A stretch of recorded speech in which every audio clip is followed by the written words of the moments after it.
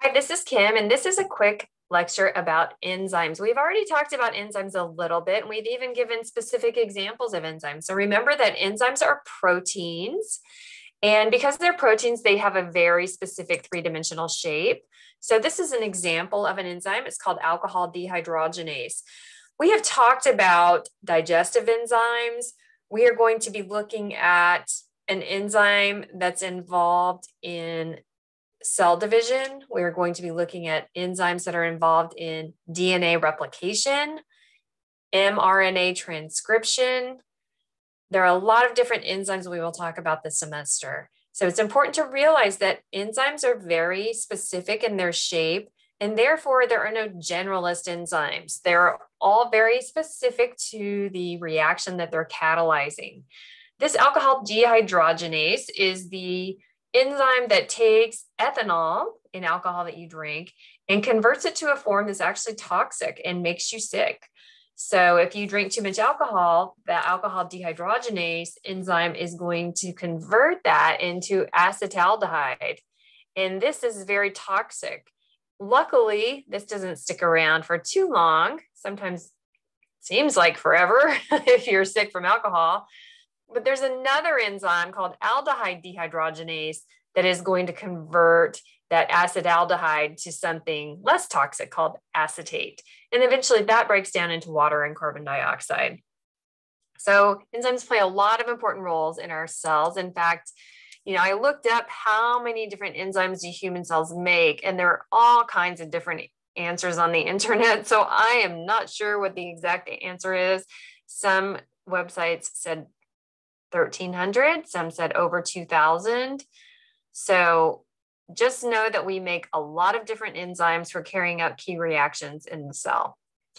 Because these are proteins, they do have a very specific range of pH and temperature in which they are active, and above or below that pH or temperature, those enzymes become denatured.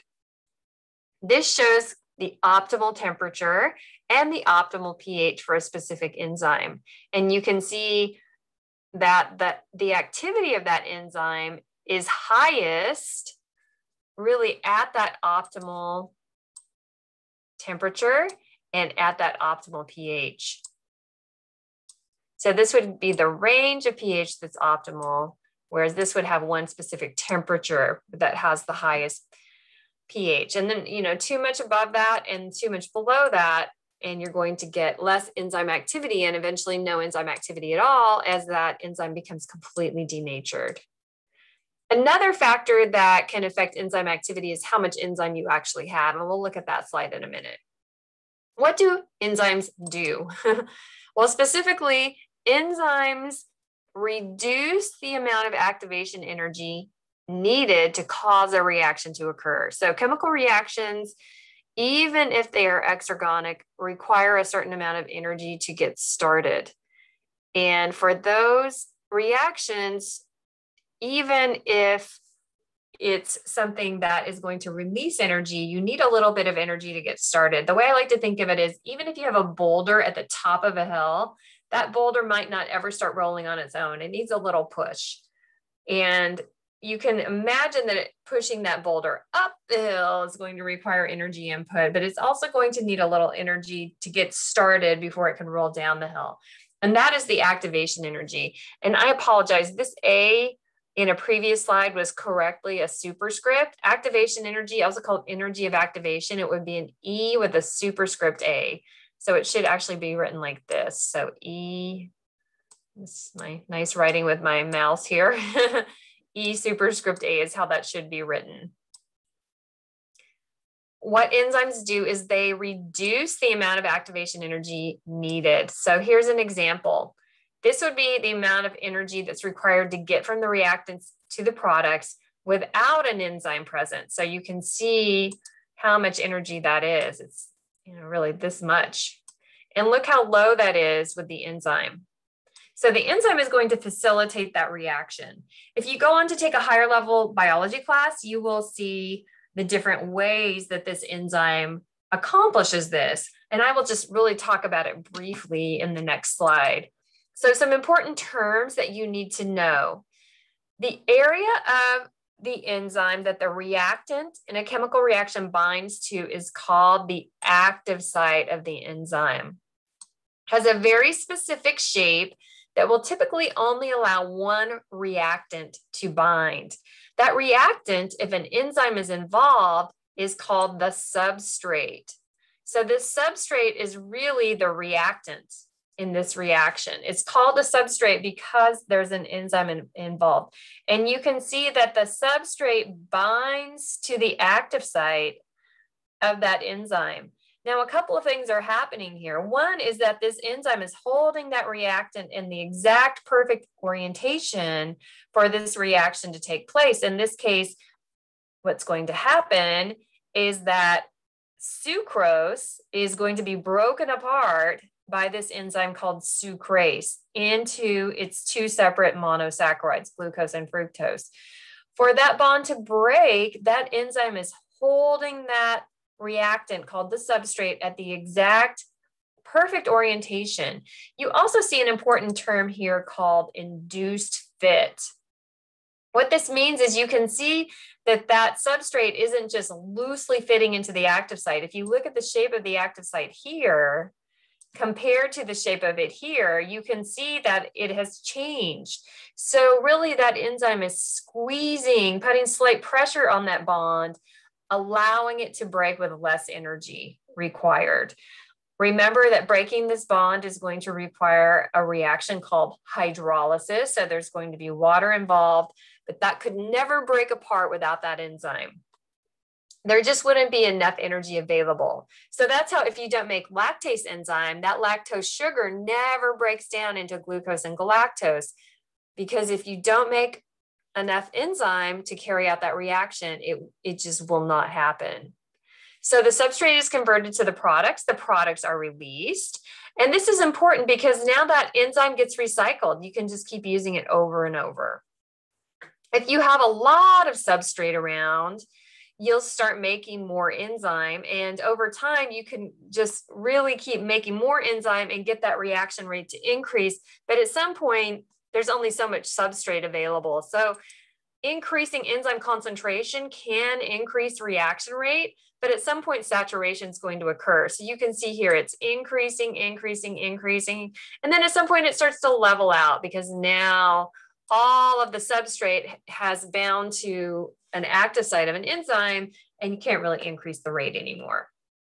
This is important if you end up doing a lab exercise in your biology class that has you look at the effects of enzyme concentration on reaction rate, how fast that is taking place. Another important thing to realize is there are a couple of ways you can determine whether a reaction is going from reactants to products. You can either do that by looking at the disappearance of a reactant or the appearance of a product. Those are two important things to realize when you're carrying out experiments involving enzymes.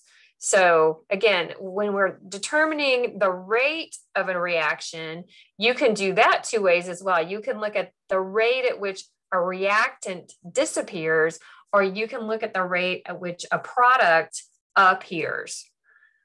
Both of those would indicate that that reaction is taking place. So for example, and I'm sorry, this is going to be messy writing.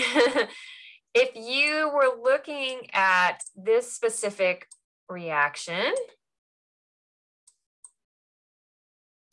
so this is hydrogen peroxide. It's pretty toxic to our cells, and yet we make a lot of it as a product of certain chemical reactions in the cell. And we want to be able to break that down. In order to break that down, it's going to require a specific enzyme to convert that to water and oxygen.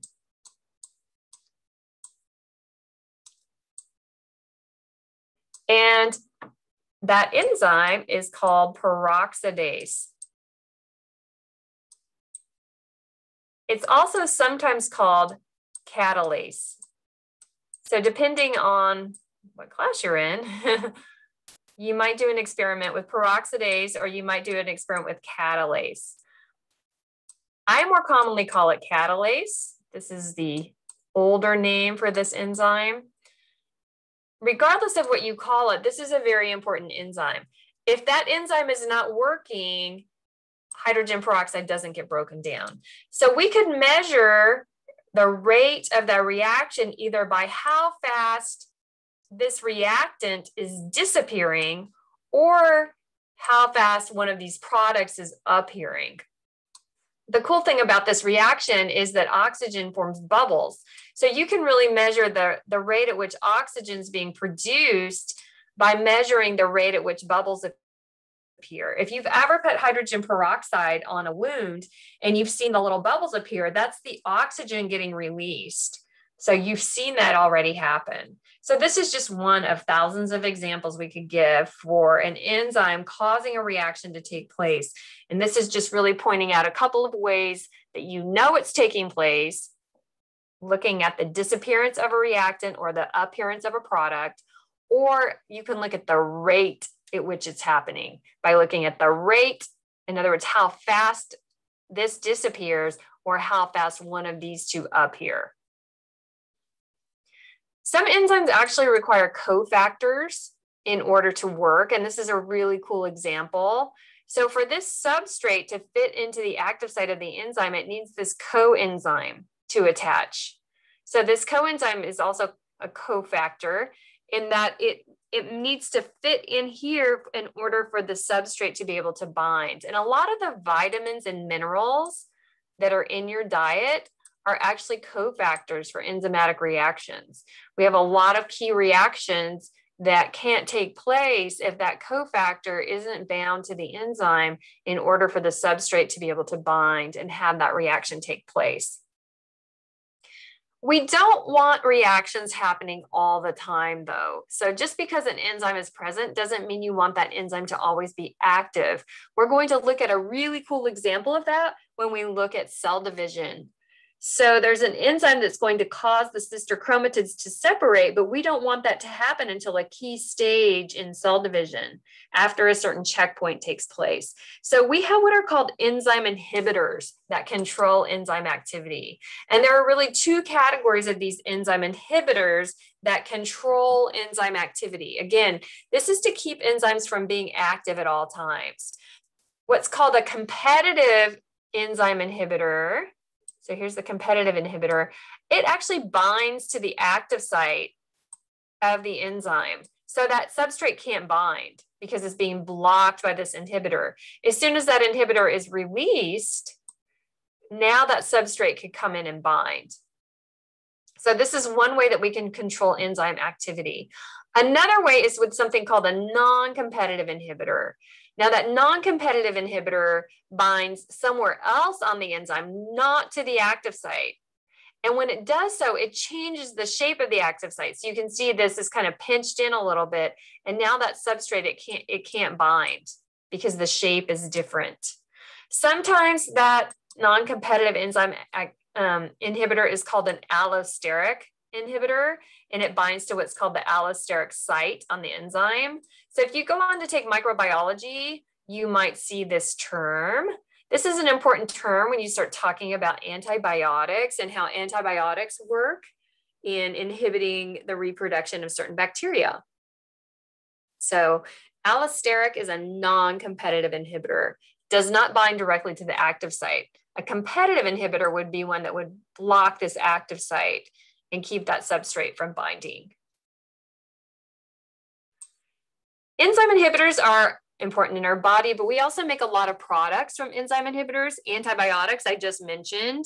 We have antiviral drugs. So in our fight against HIV in particular, we have a lot of antiretroviral drugs that really have been successful in stopping that virus from replicating to the point where a person can die. So antiviral drugs that are enzyme inhibitors are incredibly important in our world. Antidepressants, there are certain categories of antidepressants that are enzyme inhibitors, certain forms of chemotherapy that are enzyme inhibitors, and we have pesticides and poisons that are manufactured that are enzyme inhibitors. So those are the enzymes.